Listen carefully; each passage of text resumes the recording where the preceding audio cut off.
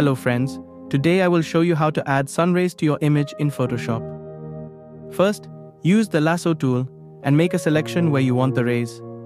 After making the selection, go to brightness and contrast and set the brightness to 50.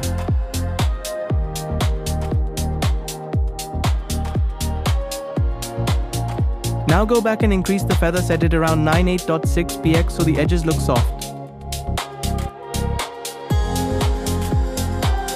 After that, go to exposure settings.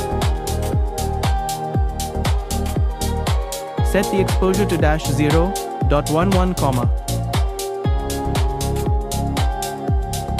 set the offset to 0.1583 and also set the gamma correction to 1.58.